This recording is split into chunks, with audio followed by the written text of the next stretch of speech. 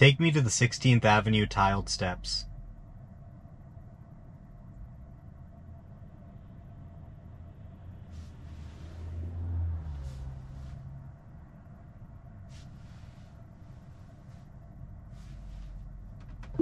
Alright, let's go. There's someone running across the street with their dog. I have to say, after using 11.4.6, and I know there's actually a surprising amount of people who haven't been able to see the latest FSD beta. If you're a Hardware 4 customer, if you're one of the people who's still stuck on 11.3.6, even most people are still on 11.4.4, and I think most people just haven't really seen how good the latest software has gotten yet. It's gotten freakishly good to the point where it can just do drives perfectly sometime. And it really just is incredible when you look at how Tesla has just dominated and how much trouble they've caused the legacy automakers just with their electrification efforts. Just based on electrifying their cars, you look at how Ford and GM have been keeping up, right? Everyone was talking about how they were going to surpass Tesla, how Volkswagen was going to surpass Tesla. Not anymore. Ford and GM are struggling with EVs, losing a ton of money, increasing estimates for how much they're going to lose this year. Volkswagen sales are dipping in China. They're now having to partner with XPeng, a Tesla knockoff. So all this trouble Tesla's caused in the industry, just with electrification, just based on the fact that they only sell electric cars, and how that has just forced the entire industry to adapt. But what they have here with FSD is way bigger than electrification. And as a matter of fact, if you're used to an electric car, electric is now the least interesting thing about a Tesla, honestly. The software-defined architecture and the autonomy are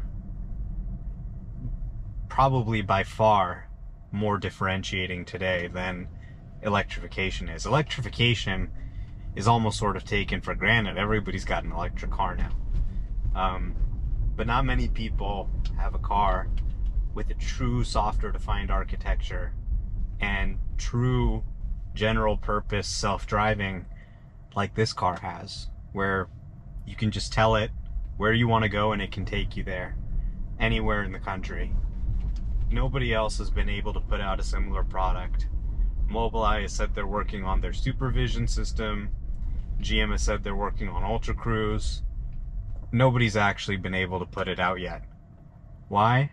Because it's insanely hard. See this woman who's crossing the street with her dog? I didn't even see her. I only saw her in the visualization. And then I actually looked and said, oh, okay, there is actually a person there.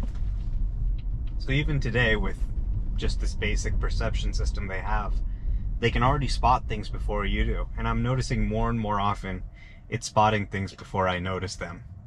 And this runs even in manual, of course, to keep you safe when you're driving manually. So electrification has been a challenge. Autonomy in the software-defined architecture is going to be a tsunami. That's the level of disruption and possibly destruction it's going to cause across the automotive supply chain. I don't think people realize. One day you're just going to get an update, download the update, and the car just drives perfectly. You don't have to touch anything. It just does everything itself. All you do is you punch in the destination. I believe it because I've seen it, and you're seeing it right now.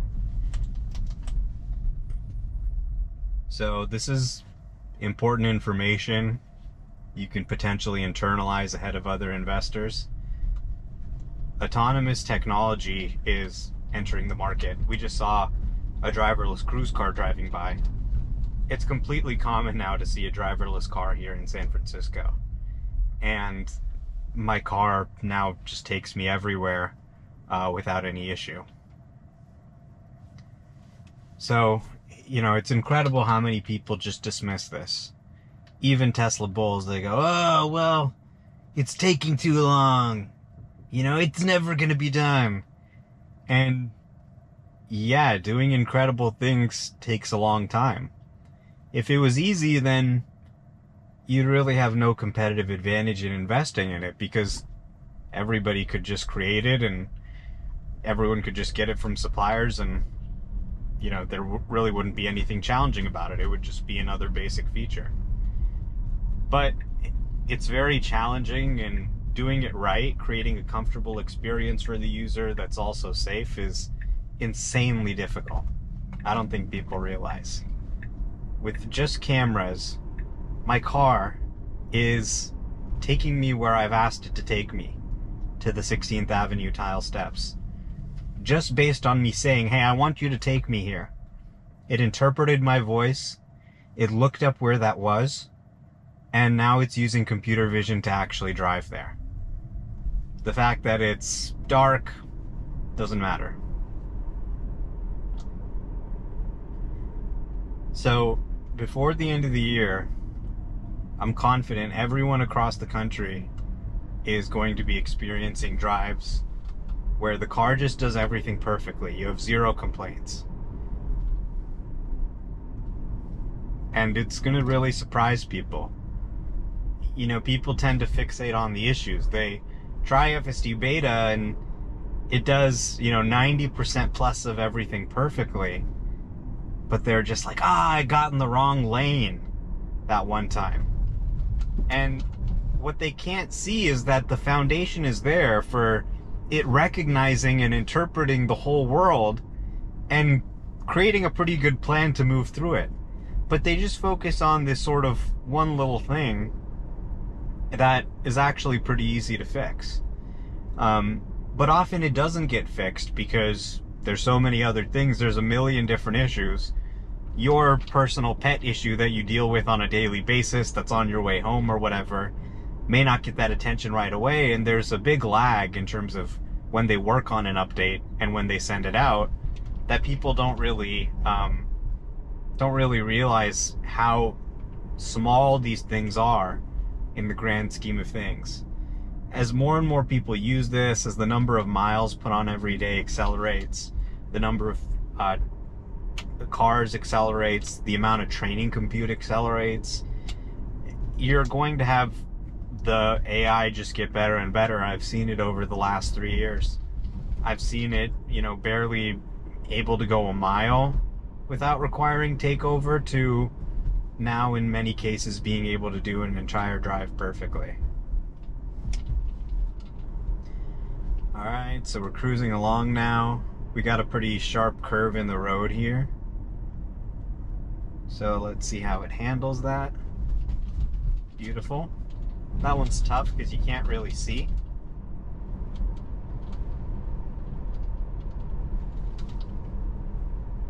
Sorry, I'm holding this light so you can see the steering wheel, so it's kind of making some noise. And now we've got a right turn on Fell Street in 0.8 miles. We got a red light. Stopping for traffic light, very good. And there, see, there's two driverless cruise cars right there. They tend to sort of all follow the same roads. It's like I'm living in a different reality, the way people are talking on social media. Even people who are Tesla bulls, or they believe in AI, they're impressed with ChatGPT, but there's some cognitive dissonance going on, where I think it's sort of like, being optimistic about autonomous vehicle timelines has been, seen as foolish for so long. People just sort of laughing and going, haha, it's not possible, it's going to take forever. That now that you're actually seeing people introduce these products into the market, there's a little bit of a lagging sentiment indicator there, where people were maybe overly optimistic in the past, So now they've sort of become more cynical, in their sort of analysis of this thing. But they're a little bit behind in realizing that this is crossing the chasm. It's getting to a place where it actually works. And there's a Waymo car up ahead in the lane to our left. So many different robot cars of many different brands here in San Francisco. It's completely normal to see a car go by without a driver, or a Tesla go by that's piloted by software and you may not even know. Look at all these ridiculous sensors on the Waymo, spinning around using energy, and the Tesla driving side by side with that Waymo on the same street using just computer vision.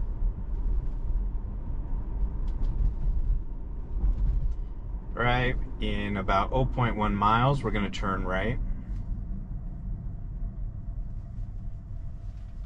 And they've got V12, they've got Hardware 4, they've got tons of new capabilities that are going to make FSD even better, that are now shipping in the case of Hardware 4 in almost every Tesla sold. And V12 is now in alpha. Some people on the team, including Elon, are testing it out. This is just the beginning. We're going to actually laugh at how primitive this software is compared to what we have in the future. I mean, really, this is trending towards being better than humans in every way. Today we might turn it off if we're late because it kind of wastes time with things sometimes. In the future, I think it's actually going to be able to drive faster than us, spot things before us, exceed humans in pretty much every metric that matters. The same way AI has beat the best Go players in the world, and the best StarCraft players in the world, and the best Dota players in the world. Alright, moving along now.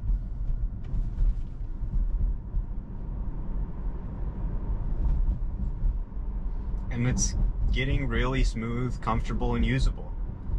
It's crossing the chasm to be a really important product for consumers. And I think it's absolutely going to be material to the financials in the second half of the year, and possibly provide a surprise. They've got a base of over 1 million cars that can run this software, and less than half of them have the FSD package already. So it's a massive opportunity to sell this to people, and I don't think people realize how addictive it is to have the capability to not drive your car. That I can just ask the car to drive whenever I want. I have the ability to drive whenever I feel like it, whether it just, I want to have fun, or whether I'm feeling the car's doing something unsafe. I can drive whenever I want. But I also have the ability to ask it to drive.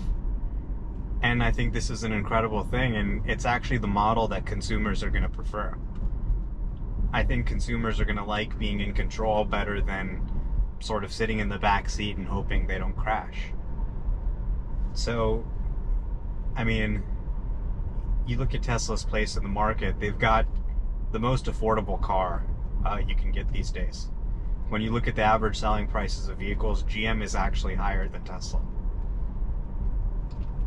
That's kind of crazy, that a pure EV company has a lower average selling price than General Motors. And, it's a turning point. EV price parity. It's really happening. And now Tesla's got another vehicle they're going to cut half the cost out of. And the base model of that won't have any manual controls at all.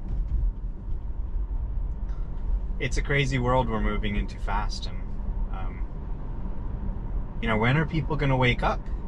It's almost like after driverless services are ubiquitous, people are still going to be saying it's impossible. That's what I feel like. Because here I am, I'm using this thing, it's literally driving me around, doing all my drivings. I had to go see some houses, and it was just driving me to all the houses yesterday just perfectly. I think there was one time where it braked going through an intersection and the light turned red and it sort of hit the brakes a little bit, which was wrong. But other than that, there were like no mistakes. And, you know, it used to be pretty common that it would slow down unexpectedly, that type of thing. It's just doing the drive exactly the way it's supposed to. And this is just the beginning. We're going to look back on this as very primitive. So I can only imagine what V12 is capable of. Elon has said it's mind-blowing, whatever that means. And, you know, some people have been making fun of him saying, oh, well, you said V11's mind-blowing. Well, V11 was mind-blowing. You know, like, the software has continued to improve, and I think it's going to continue to improve. This is just the beginning. So, yeah, I think Tesla's being undervalued as an AI stock. And they've started putting the Optimus robots in the in the stores now. I think, you know, the Optimus robot is potentially an even bigger application of the software stack than the cars. Because you really look at what this software is doing here, and it's essentially able to just take in cameras and create a model of the world, as you can see here. And the robot will be able to do the same thing. Take in images with the camera, build a model of the world, figure out how to walk through it, occupy, use objects, that sort of thing. Okay, it's checking if it's clear to make a left. Very good.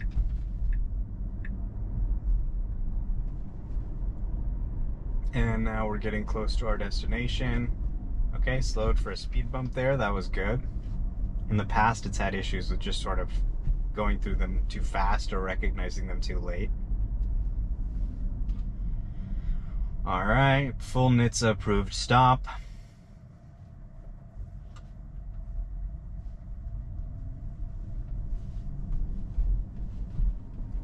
Yeah, you know, I think the market is just obsessed with Tesla's auto business. They're kind of looking in the rearview mirror. Nobody really talks about the growing energy business, the increasing amount of megapacks they're selling, power walls, and the AI side of the business, I think, is really going to be bigger than auto, really. And nobody's really looking at this, so I definitely think the AI side of the business is underappreciated and undervalued. The Tesla team is putting this out into the real world. People do not appreciate how hard that is to ship a product for real consumer cars that hundreds of thousands of people are going to use, and to be able to do it safely, carefully, and the active safety features that they're shipping, powered by this technology. It's preventing crashes every day. A lot of them. And nobody gives them credit for that. I think, you know, people are really, really undervaluing what they're doing here. This is an absolutely transformative technology. I mean, just look at what it did here. I just asked it to take me somewhere. Okay, it's a little far from the line here. So it didn't do a good job of picking where the line was for that stop sign, but, you know, it was not too big of a deal.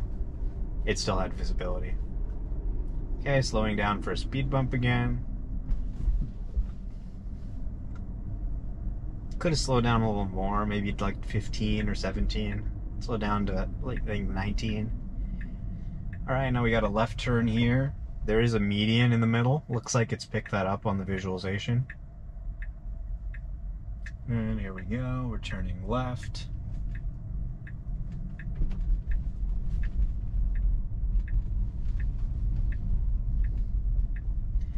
And here we are at the 16th Avenue tiled steps. There are the steps right there in front of us.